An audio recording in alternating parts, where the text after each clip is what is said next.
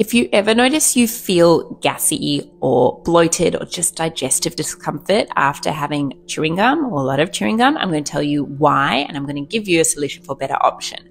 So the first reason is, apart from having artificial ingredients in it and preservatives, you want to look out for those sugar alcohols. So the first one you'll commonly see is sorbitol in it. Now, sorbitol can often be made from corn syrup, and it's there to provide sweetness, but also moisture and texture to the gum, but it can be known to cause digestive discomfort.